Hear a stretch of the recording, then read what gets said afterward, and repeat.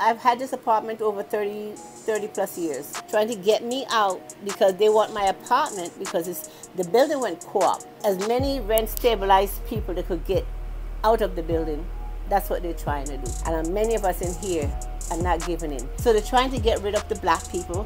When they sell these apartments, who you think is coming in? What are we supposed to do? Maxx Properties gave me 10 days to get rid of my animals or vacate the premises. They took me to court, and the court allowed me to keep 3 of my dogs. They were told that I have a 4th dog.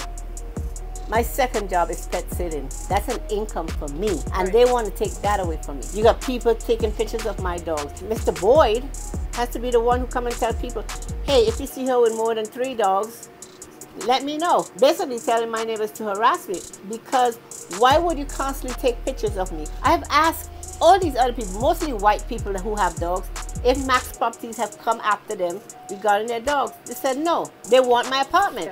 And not just me.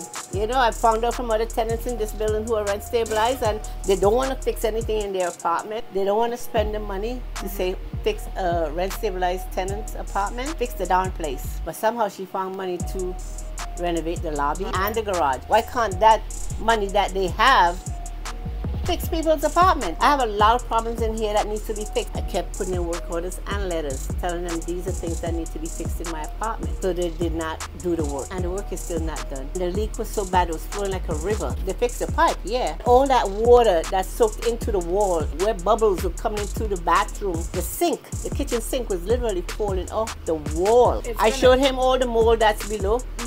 One day I go to eat dinner. I pulled out a plate from inside the cupboard, and on the plate there was this black thing. And I'm wondering, what the heck is that? It was mold sitting on my plate. Mold. As I took out everything from the kitchen cupboard, the mold was all in the back. The mold is under the sink. He does not want to replace the cabinet. Although I had hired a contractor to check how much mold was back there, the contractor said that these cupboards need to be removed because the mold that's back there behind the cupboards is inside the wall. I am asthmatic.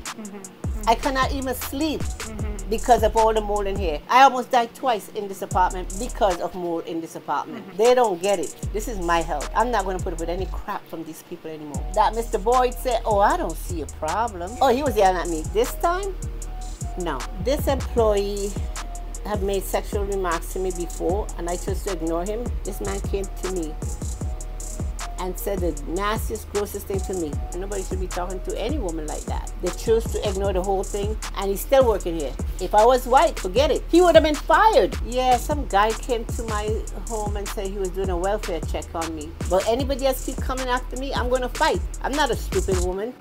I'm gonna fight for my rights.